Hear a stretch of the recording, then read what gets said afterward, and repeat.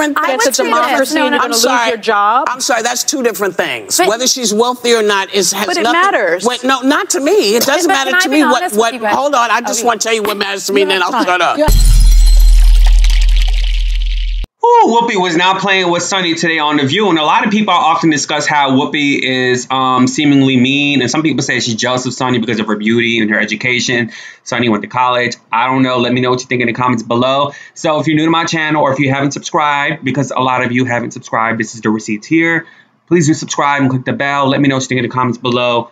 Let me play the rest of this clip so y'all can see what happened. And I'll come back with some more. I don't think we need more Liz Cheneys in office, and I think a Democrat would be crazy to switch parties to vote for 90. Just for the primary, though, Sunny. Even for the primary, Joy. I mean, 92.9% of the time she voted with Trump.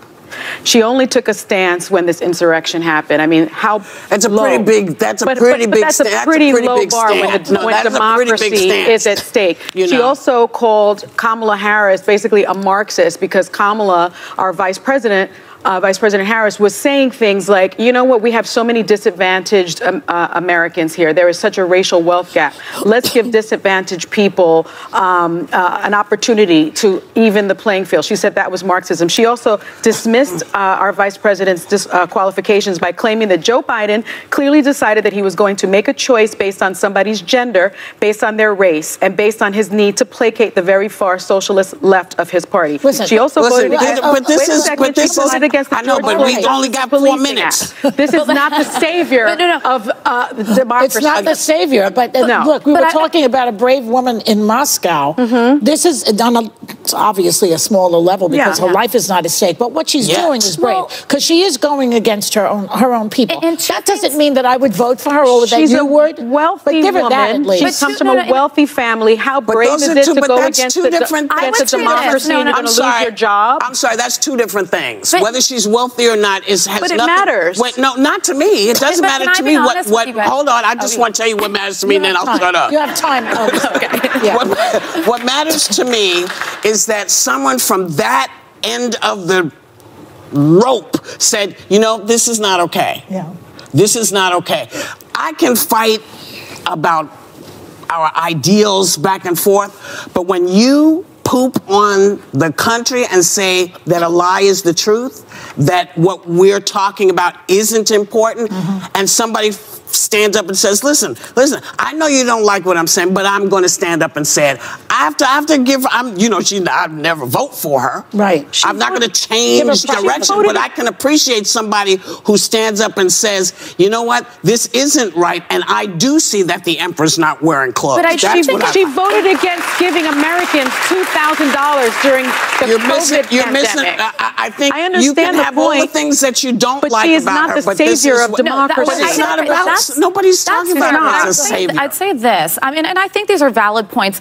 One thing, Wyoming, I know you know they're valid points. Wyoming is not going to elect a Democrat that represents your values and Kamala Harris's. I think she's probably the My values are American values. Yes, I know, I agree they are. But I don't think you're going to get a liberal Democrat in Wyoming. I think for the state and for the shared values that people like you and I have, she's the best bet. The other thing I would say, and this can't go unnoticed, people like Liz Cheney, people like myself and others who've spoken out against Donald Trump, we get death threats. We've all gotten them. And I guarantee you she's gotten way more than I have. So there's a level of bravery that she's showing that can't go dismissed just because she wants to stand up for the democratic process. Well, here's the thing. There are, I know it's going to shock everyone, but there are Democrats in Wyoming. They're all of the same. A lot of them have the same values that you have. We see how to do things differently.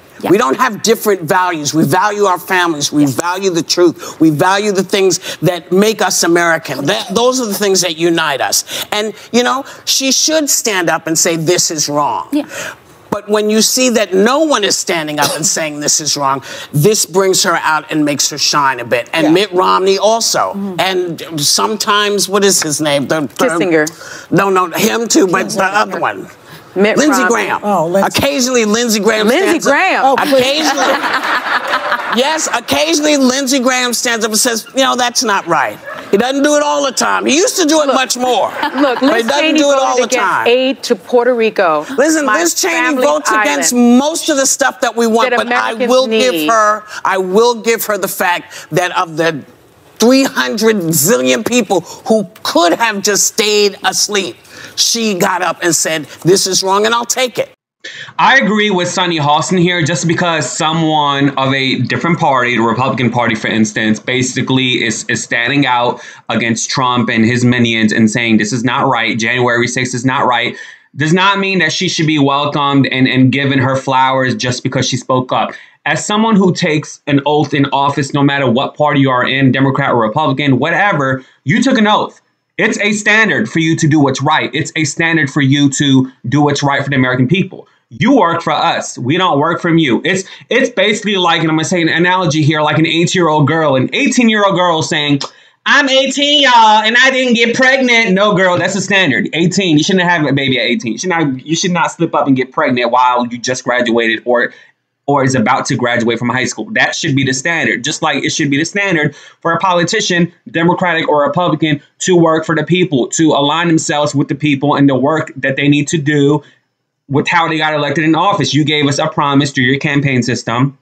Unfortunately, for her, it's through nepotism, because we all know who her father was, Dick Cheney, and you need to do the job. So, no, I would not simply vote for Liz Cheney because she was the principled morality type of Republican. That's just not how I am. I'm going to simply vote for you if you go above and beyond and stick to your narrative of how you went through the campaign process and do what you're doing. And so, for example, right now, this Biden administration, I'm not so happy with the Biden administration, right? I'm not so happy with high gas prices. I'm not so happy with inflation. I'm not so happy with this pandemic. I'm not so happy with how the Afghanis were treated and how troops were pulled from Afghanistan, which Liz Cheney actually did not want to happen, because it's now, you know, I'm reading reports and I'm seeing videos of many families in Afghanistan have lack of resources and lack of money. And so they had to sell their own child to get some money, sell their own child for marriage. So it's human trafficking that they're doing by force in order to survive in countries like Afghanistan. And I'm just not here for it, right? And we need to help other people as well. You know, not just the Ukrainians, but it's a whole nother topic, all right? So, no, I agree with Sunny on this video. I agree with her in this instance that, no, that's the standard. That's the standard. Adam Kissinger, that's the standard. Liz Cheney, that's the standard. And sometimes, like they said in this show today about Lindsey Graham, sometimes being moral, showing morality, but that should be the standard to be moral, right? So I want to hear what you guys think in the comments below about this whole situation. Let me know. Please do subscribe and click the bell. Give me a big thumbs up. And baby, no, if you have a child and you are a woman, don't get child protection services calling on you. But if I was a mom, if I was a woman and my 18-year-old daughter looked at me and said, and posted on social media like they often do, I'm 18 years old and I'm not pregnant and child protection service is going to have to be calling my ass. Deuces. Yeah, yeah.